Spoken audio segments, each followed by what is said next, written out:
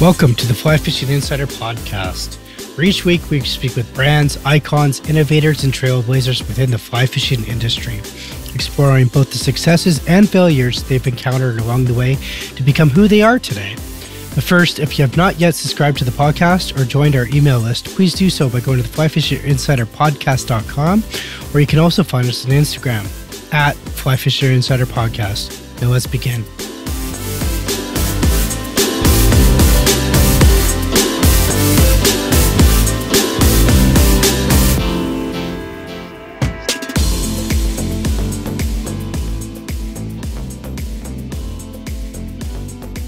Welcome to the Fly Fishing Insider Podcast. Today our guest is Lance Egan. Lance, you're a longtime competition nymph angler. You were with Team USA. I almost said Team Canada for some reason there, Lance. With Team USA. And you're from Utah. You're here today to talk about some nymphing tips, techniques, just everything nymphing. But I'm super excited. So how's it going? It's going great. Thanks, Greg. Yeah, thanks for having me. Yeah, no worries. I'm definitely excited about this one. So I know last week we had Devin on, and here's the follow-up to that. So whatever between the two of you guys, I mean, we should be dialed for nymphing. So definitely got the best in the business. Awesome. So, hey, Lance, before we jump into the tips and techniques and top skills and whatnot to put people onto fish, how did you get into fly fishing? Like, what's your backstory, and how did you get to the level that you're at? Well, I got into fly fishing because I just liked fishing. I don't come from a family of anglers, so I just kind of had to take fishing by the horns and just learn it as I went. I had a friend of mine that when I was in my young teenage years that got a fly tying kit for Christmas, and I was interested in fishing, but I hadn't really ever tried fly fishing and thought that tying flies was really neat. So I got involved in tying flies first, and then really just started getting into fishing afterward. And once I could drive, I was off fishing every chance I got, and I've just kind of been doing it ever since. Awesome. How long ago was that? Like when you were a kid? That was when I was a kid. I'm in my 40s now, so that was about 30 years ago. Crazy. Lifelong. I love it. So then when did the competition aspect start kicking in? I started doing some really local competitions in, maybe the mid to late 90s. And I started doing casting competitions first. I did a lot of the Best of the West casting competitions. And then I did some, ESPN Great Outdoor Games, and Versus Channel or Outdoor Channel used to have their Fly Fishing Masters competitions that combined casting with fishing. I did some of those, and those were kind of my introductions to competition fishing. And then I learned about Fly Fishing Team USA and have made an effort to make that team, and then have been able to luckily stay on that team ever since. Nice. That's awesome, buddy. So then so you're doing that, you're out there, your competition. When did it come home to you of what you're doing? I think I'm trying to go with this here. Let me rephrase. We're going to cut all that. Lance, so after competition, what was the next step for you? What's the natural progression for you after that? Well, I guess I still compete. I didn't in this year, of course, with COVID stuff. 2020 was a total loss as far as competition goes. But I competed in the World Championships last fall in Tasmania, and I've just been trying to decide how much longer I want to compete. But all the while, I mean, competition fishing is just a very small part of the year. You might compete in 4 or 5 competitions a year.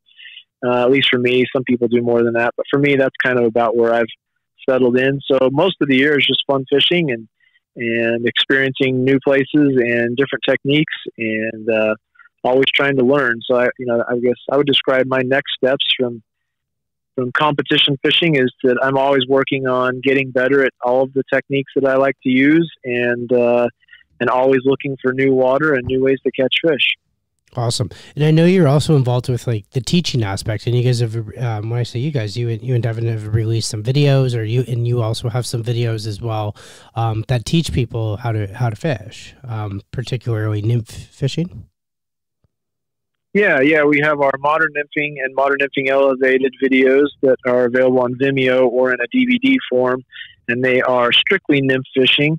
And then we did our third video that we released this last year, earlier this year, I should say, that is a little more well-rounded. It has some dry fly, some dry dropper, some nymphing, and some streamer techniques. So all river angling, but yeah, a little more well-rounded instead of just nymphing. So we certainly, I think Devin would agree. Devin Olsen, I'm referring to, Devin and I have been teammates and friends a long time, and we would agree that we've learned a great deal from competition fishing and from the motivation to get better at competing, because when we first got involved with Team USA stuff, Team USA was not doing very well, and so we were motivated to change that. And to do so, we had to really learn a lot ourselves and improve our fishing. And in the process, we've learned a lot along the way, and we have just tried to make an effort to share some of that to help everybody else catch more fish too. That's what everybody wants to do when they're out fishing, is catch fish. So it's been a fun process to take some of what we've learned and share it. Absolutely. It's funny, taking that information and learning to share it and whatnot. Because I'm going to hit you for some tips, but I've noticed like this with European nymph fishing or Euro nymph style fishing, like you guys have, it's kind of like exploding, or it's really coming to fruition here. This year particularly, many manufacturers, line manufacturers have created specific lines for that. I know Sage has the ESN fly rod for that. I mean, there's many of the manufacturers are designing specifically for that style of fishing. Winston has the Super 10s. I mean, and I think there's a few others out there I'm probably forgetting, but I mean, it's definitely coming to light. And why do you think that is? Why do you think this, and I don't want to say trend, because I think it's here to stay. So why do you think that style of fishing is a bit in the spotlight right now? I think just from my own experience talking to, the anglers that I've guided over the years, as well as people I've worked with in the shop, the reason that I think it's taking off is that people find that it's incredibly effective. It's a really, really good way to cover water, and it opens up a bunch of water types that most people were not very adept at covering before. Most anglers, at least in the greater Intermountain West area where I've spent most of my time fishing, most people are indicator nymphers, as far as their day in, day out stuff. Of course, there's tri-fly guys and gals and streamer folks as well. And, everybody has their preferences, but by and large, the majority of the people that are fishing all the time spend a fair bit of time nymph fishing.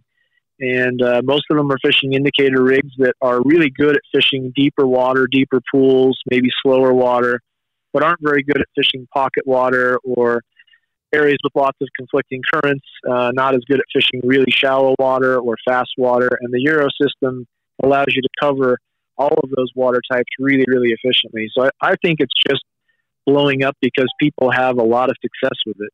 It is a very effective way to cover a lot of water, like you mentioned, for sure. So if I was to get into this style of fishing, like where would I start? Like walk us through the set, I don't want to set up, like walk us through the steps necessary, or what will we be looking for, or tips in order to help us grow within this style of fishing?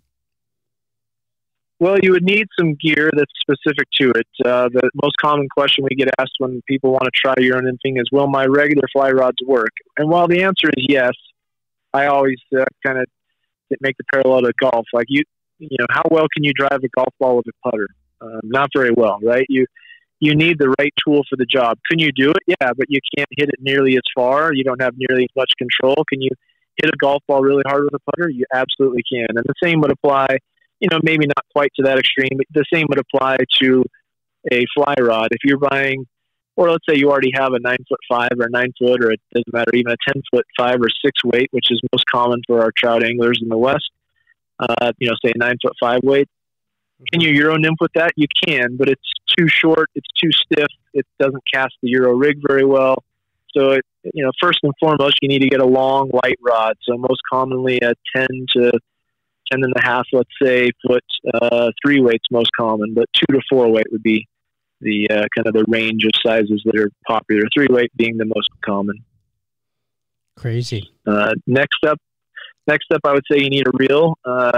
Pretty basic reel will do the trick. You just need a reel that balances the rod. So the most common mistake I see there is that people think I've got a 3-weight rod, I need a 3-weight reel, and you don't really want a 3-weight reel. You want a reel that's going to balance the long rod. So if you have a 10 or 10.5 foot 3-weight, you probably need a reel that's normally designed to hold a 5 or 6-weight line to properly balance that rod. So we sell a lot of 10, 10.5 threes with a 5, 6 reel.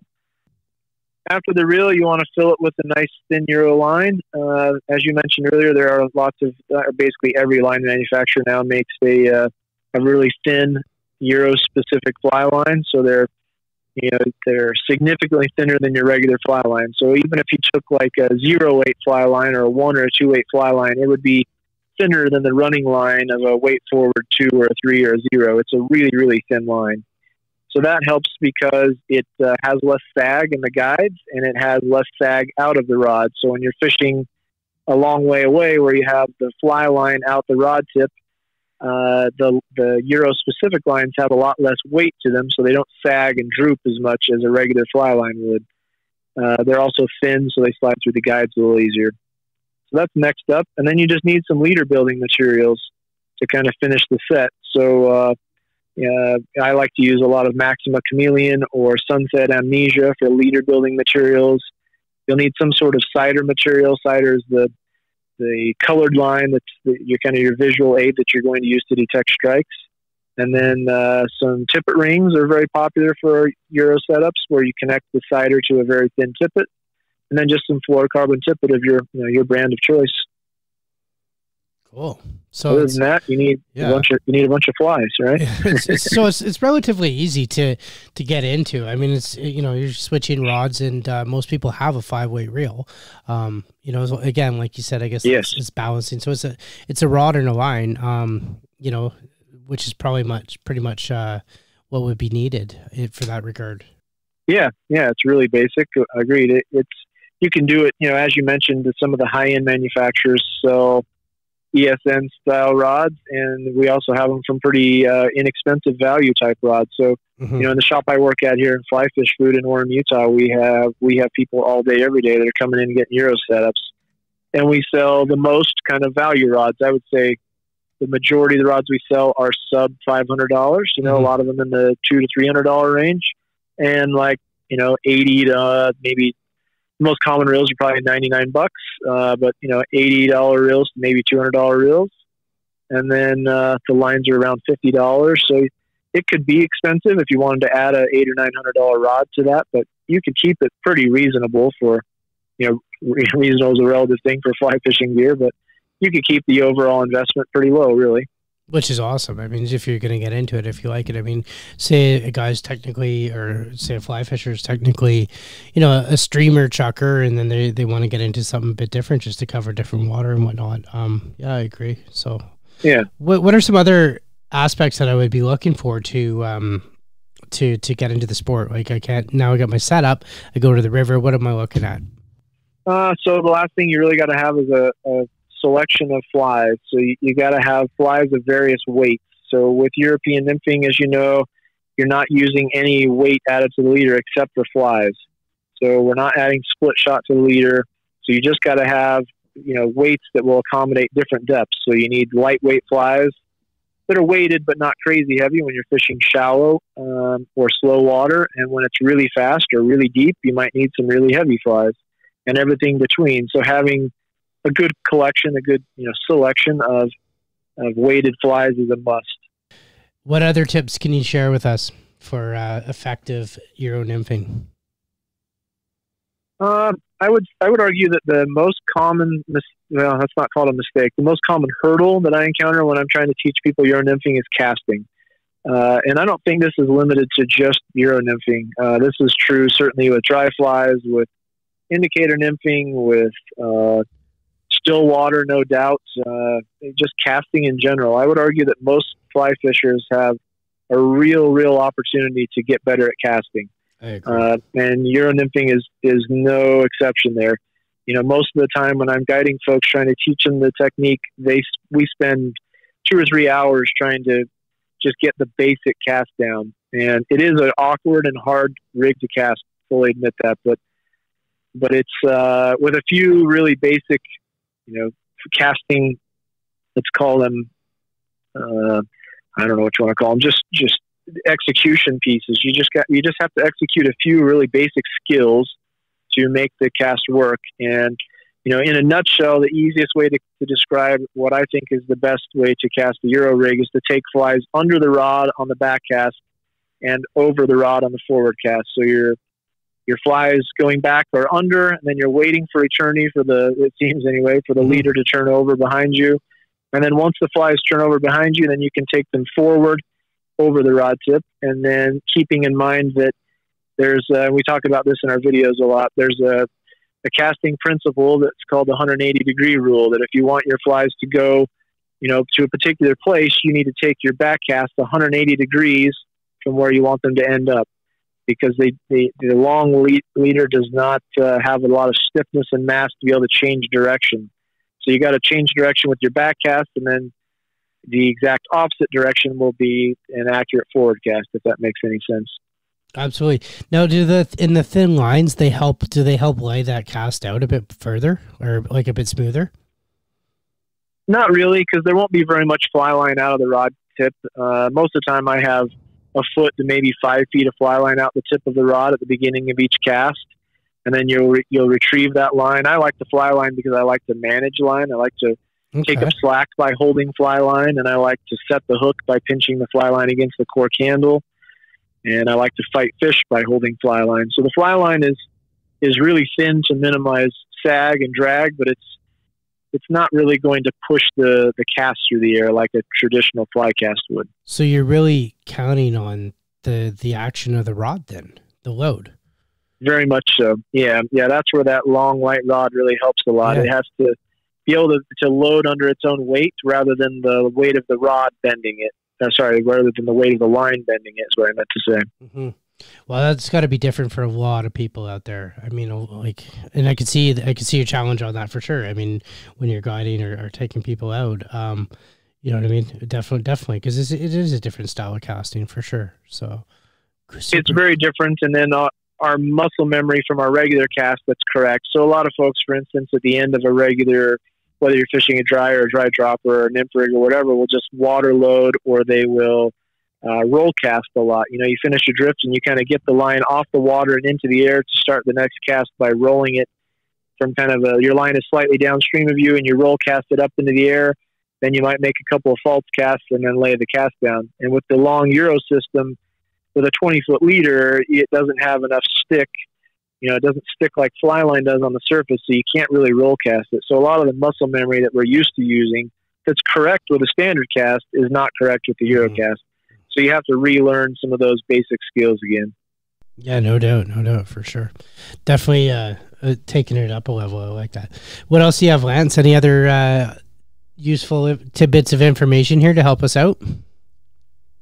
Sure, yeah. I think the next thing I would talk about for Euro nymphing, as far as just a tip that I see most people struggle with, is just keeping the sider off the water. So if you haven't Euro nymphed before, the sider is a highly visible piece of monofilament that is built into the leader, usually near the terminal end, maybe 4 to 6 feet away from the end of where the flies are, if you will. And it's something that is so visible that's what we're watching to detect strikes. So the sider ideally stays off the water the entire cast. And I'm amazed at how often I tell people that, and we talk about it in our videos, and we talk about making the cast and finishing with the rod high to keep the leader and the sider off the water. And then it's amazing how often I see people out fishing, or when I'm guiding, how often the clients do not do that. And all day long, I'm telling them, get the sider up, get the sider up, keep the sider off the water, get that sider up all day long. And it's a really basic thing, but it's not it's not intuitive. You're used to making a cast where whether you're false casting a dry or a streamer or whatever, you tend to end with the rod pretty low. And with the Euro system, you got to finish with that rod high, keep that sider off the water. And what that does is it allows your flies to descend immediately. When they hit the water, they're immediately falling to the bottom, and you are immediately in contact with them. And as they fall, you're ready to detect a strike and set the hook, rather than what I see most people do is lay the cast out, finish with the rod too low. All of the leader and the sider land on the water, the flies start to descend, and then they lift the rod to kind of rip all of that leader and cider back up off the water. The flies in turn get lifted in the water column, and they're not looking very natural when they're doing that. Rather than just drifting at the mercy of the current, the flies are not getting to depth where we want them to drift, and they're also being twitched, if you will, from the fish's point of view. They've got drag, or they're swimming unnaturally because they hit the water, start to fall, and then they lift back up and lift towards the surface, and then they finally start to descend again.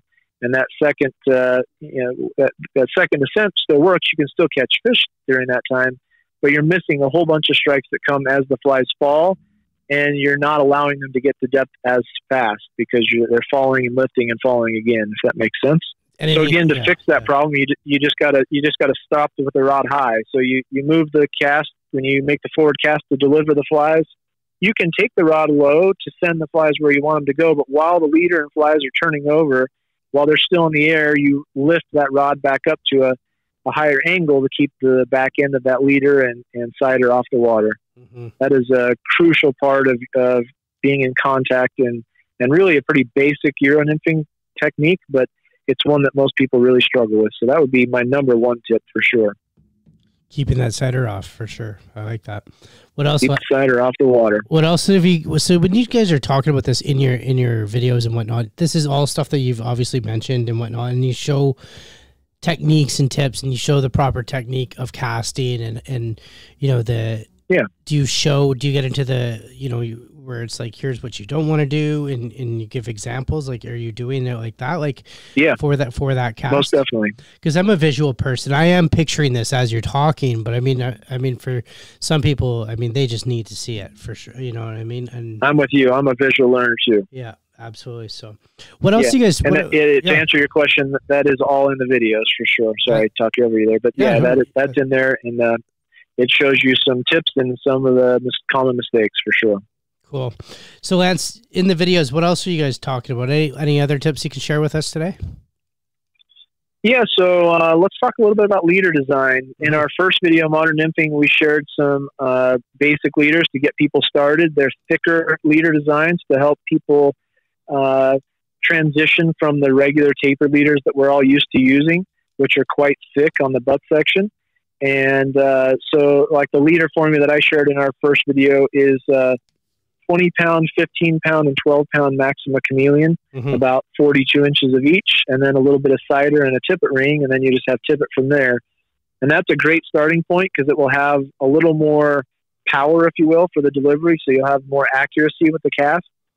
But then, trending more towards our second video, Modern Nymphing Elevated, we started fishing slightly thinner leaders to kind of help people realize that they needed to also graduate to thinner and thinner leader designs. And then in our most recent video, Adaptive Fly Fishing, we talk about what we call the micro leader, which is really, really thin leader all the way from the fly line down.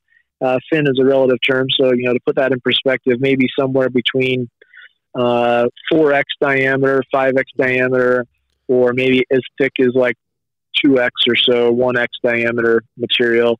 And you're not necessarily using 1x tippet, but you're using monofilament that is equal diameter. So 4x is 7/1000 of an inch, for instance. That's what Devin and I mostly have been using the last couple of years. Use that thin leader, and what you don't want to do is go right from using your standard fly rod and go right to the micro leader, because you'll have a heck of a time controlling it. Because when you start getting thinner and thinner with the leaders, you lose directional control. I was just going to ask you that. I was going to ask you, like, as a beginner, should I just jump right into what you and Devin are using, or should I just jump into the micro leaders, or should you do was it the 40, 20, 12? Is that what you said? 20, 15, 12. Yeah. I would go, you don't have to go quite that thick if you don't want the 20, 15, 12. The 20, 15, 12 is a really versatile leader because you could use it to throw a dry dropper. It's stiff enough to actually even turn over a single dry fly as well. It just has more sag when you're trying to nymph. So like most of my guiding clients, I'm using like 8 or 10 pound amnesia, which is probably in the neighborhood. I don't actually know what the diameters of that stuff is, but I would guess that it's in the diameter of about, 8 pound amnesia is probably around, like 0.2 or 0.3x. So like 2/2000 of an inch thicker than 0x, if that makes sense.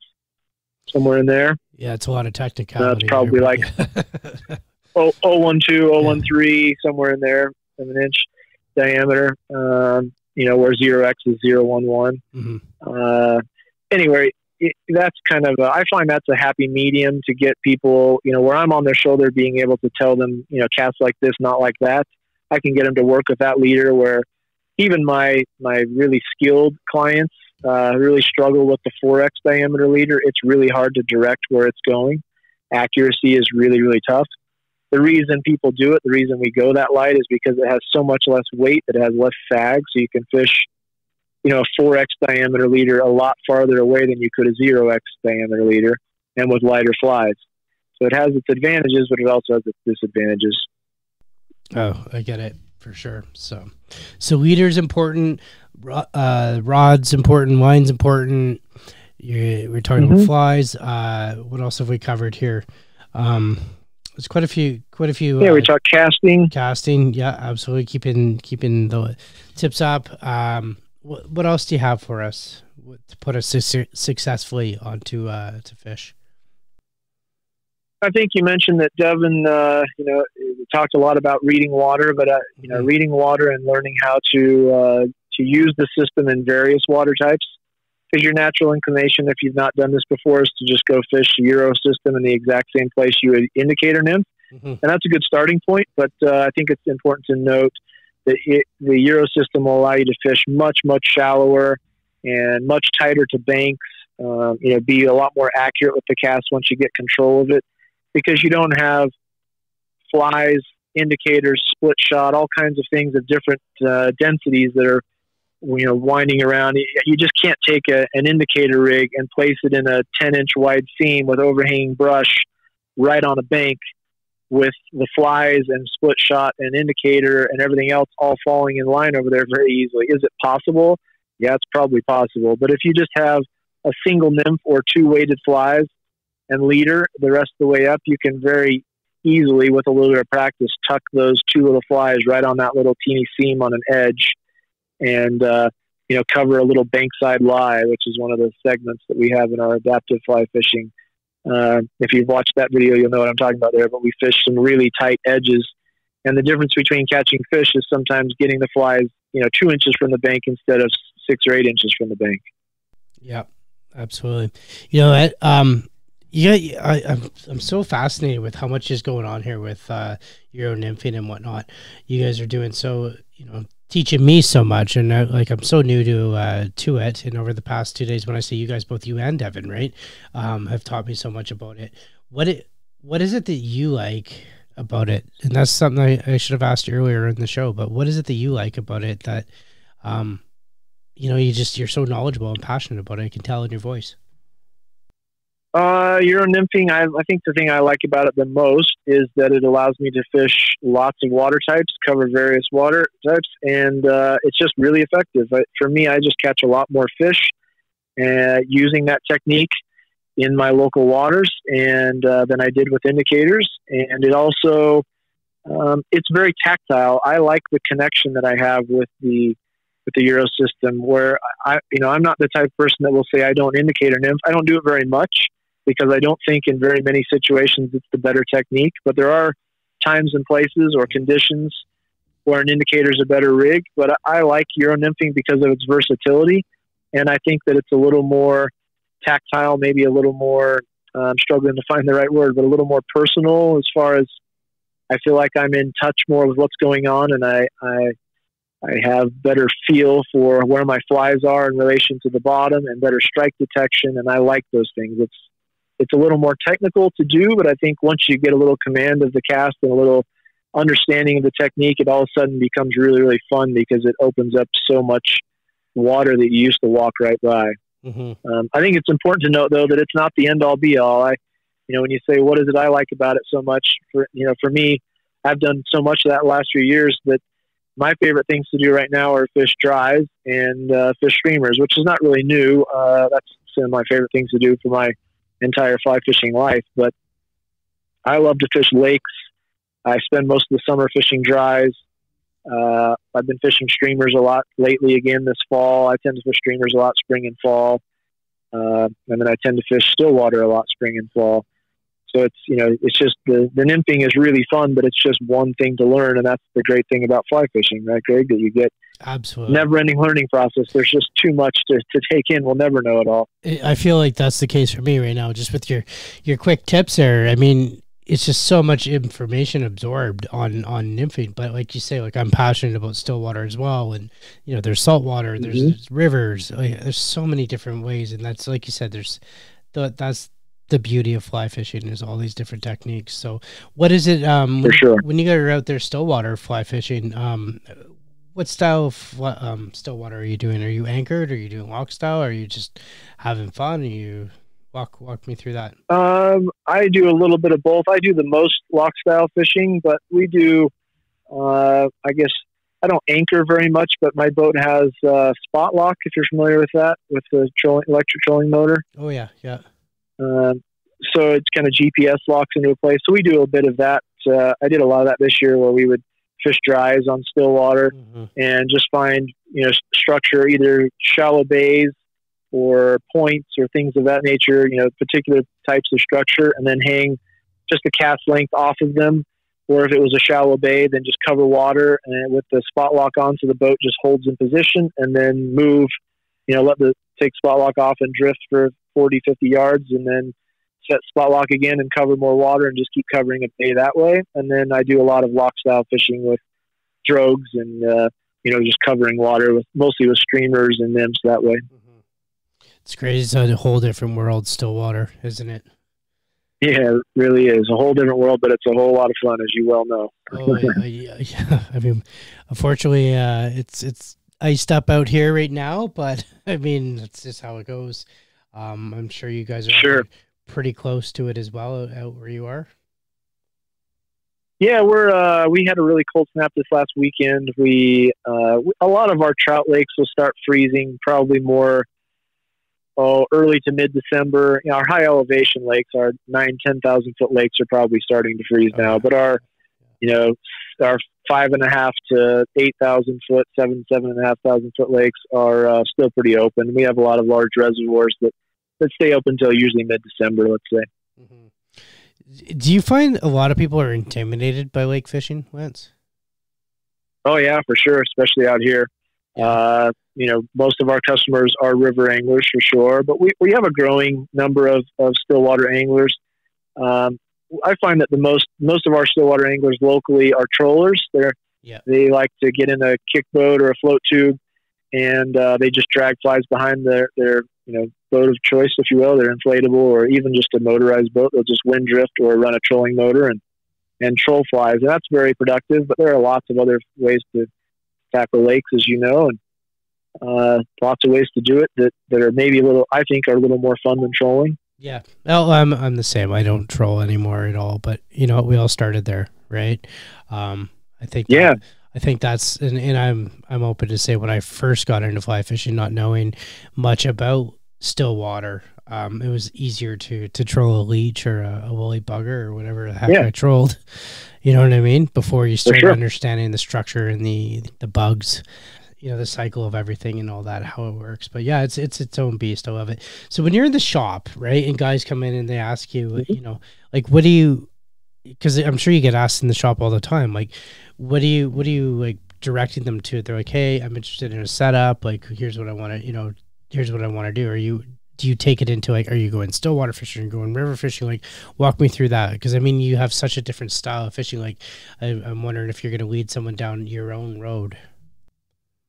Yeah, we just ask them what they want to do. I don't want to push them in anything I want them to do. I want them to do what they want, buy what they're going to do. But we certainly ask that question, what kind of an outfit are you looking for? Most people come in and they've already done a little homework these days. They've looked online, and most people come in and say, I want a streamer rod, or I want a lake rod, or I want just a workhorse 5-weight, or I want a Euro rod specifically. If they don't offer that, then that's certainly, we got to ask those qualifying questions and say, okay, what is it that you're after? Are you after a Euro rod, or are you after?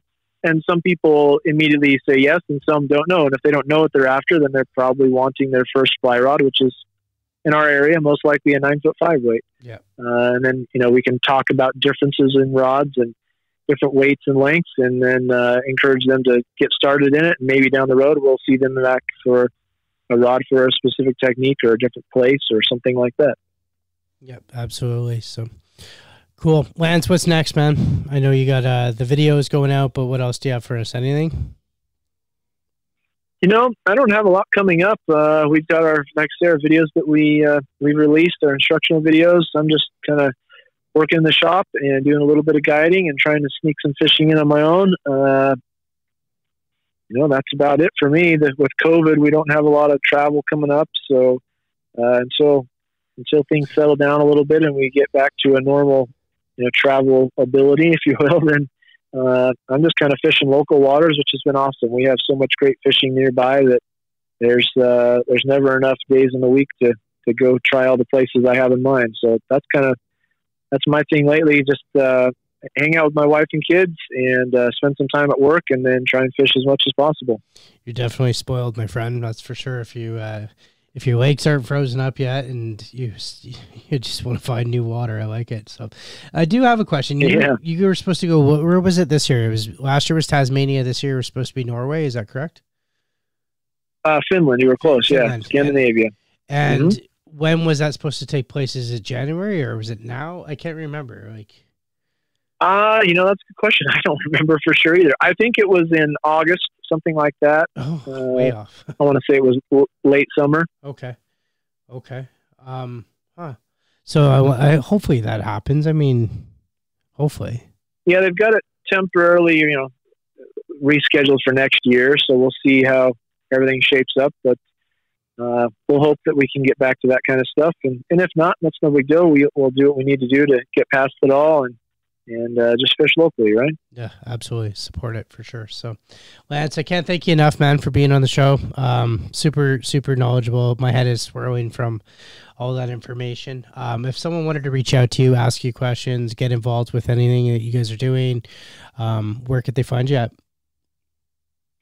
Well, I'm on social media, just Lance Egan on Facebook and at Lance Egan Fly Fishing on Instagram.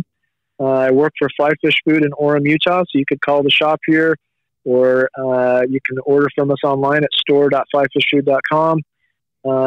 We have a YouTube channel that has lots of free videos, so if you're looking for some more tips down the road, check out Fly Fish Food's YouTube channel. And otherwise, reach out on social media and hit me up with any questions. You bet, man. I'm going to make sure I put all that in the show notes as well for everybody. So, Lance, listeners, I want to thank you guys as well. So, thanks, everyone. Yeah, thanks for listening and thanks for the opportunity. Yeah, no worries, buddy. All right. You've been listening to the Fly Fishing Insider podcast. If you like this podcast episode, please let us know. Leave a review and subscribe to the show on your favorite podcast listening platform.